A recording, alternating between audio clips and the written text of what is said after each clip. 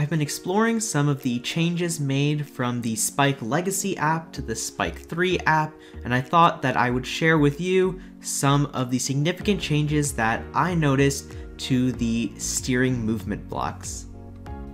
So let's first start by taking a look at how the steering blocks worked in the Spike Legacy or Spike 2 app.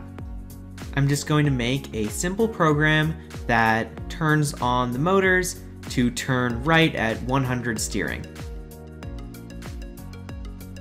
And now let's make a second program that uses 95 steering instead. So this is what it looks like when we run the program on Spike 2 with 100 steering. As you can see, it does a spin turn, which is what we expect.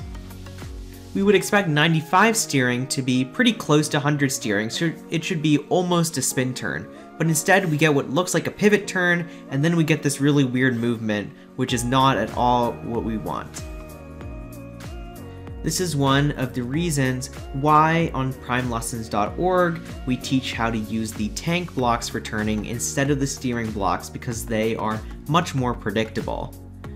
But now let's take a look at the same code running in the new Spike 3 software and see if anything has changed. So here's the exact same code running on Spike 3, and we see at 100 steering we have the exact same functionality with it doing a spin turn. When we run the code with 95 steering, we now see that it is doing what looks almost like a spin turn, which is what we would expect.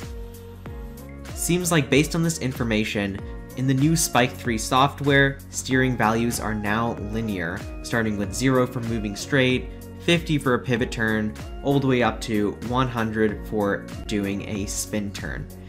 It's really good to see that LEGO has addressed this issue, and I hope teams will start being able to reliably use the steering blocks for turning.